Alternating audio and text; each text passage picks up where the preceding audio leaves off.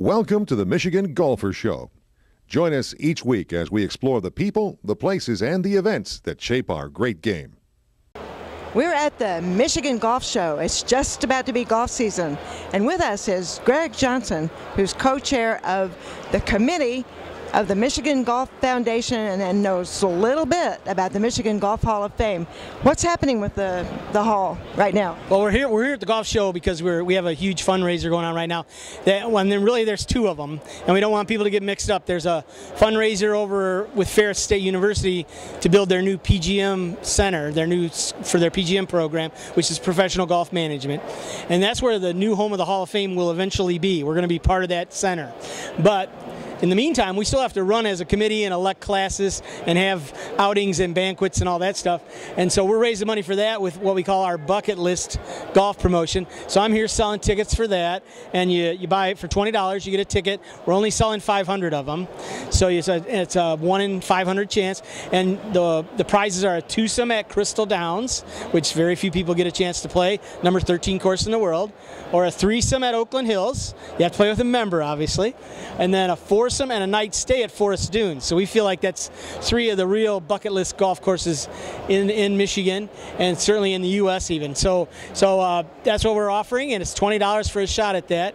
And Doug White, who runs On the Dunes, which is a huge sports bar with golf simulators up in Commerce Township, graciously offered us a spot in his booth. So we're over there. He's got the $25,000 hole-in-one contest going. We're selling $20 for a bucket list, so you can make your day with just $25 in that booth. You can really do it.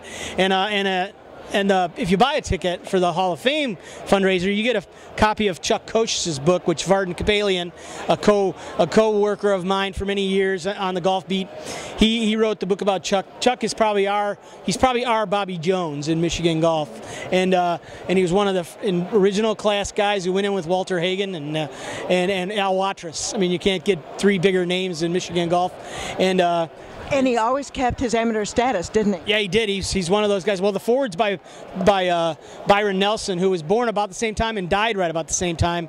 And they were good friends, and they played against each other in all the major amateur events and a lot of majors, period, in that time. And he loved Chuck, and whenever he came to Michigan, he would play in exhibitions with Chuck and all that stuff. So, you know, and they were a lot alike, real gentlemen of the game, quiet, wonderful players. But yeah, Chuck decided to have a real job instead of, you know, working his way around the country or being a club pro. And so he was our Bobby Jones, is really what he was.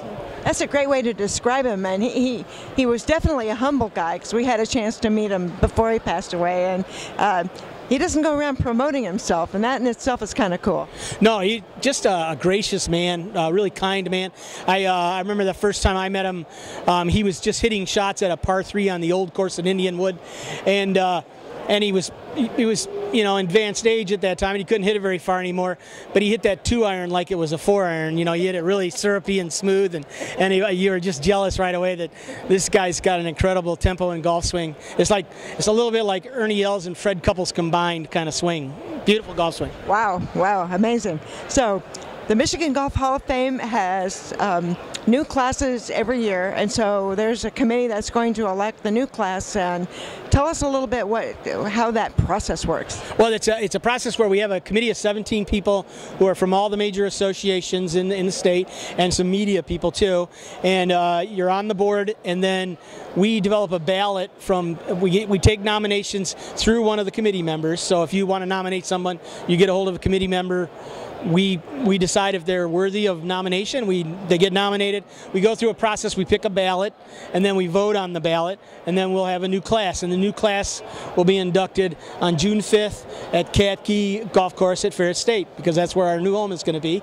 And this year we have Ken Allard, the great pro from Detroit area, Todd Anderson, the world-class teacher from South Carolina, who's originally from Grand Rapids and grew up there and played golf there. And then let's see who else is in there.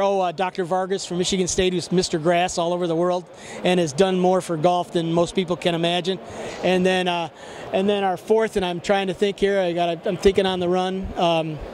I'll think of it in a minute. But it's a really good class. It's 4 going in, and it's, you know, it's always a fun day, and people and the public can come play in the outing. It's a $175 ticket, but you know, we'll take your money and we'll get you a good pairing. You know, you'll get to play with people like me and you. Is the outing at Katke? It is at Katke. We've done it the last few years there because that's where our new home is going to be.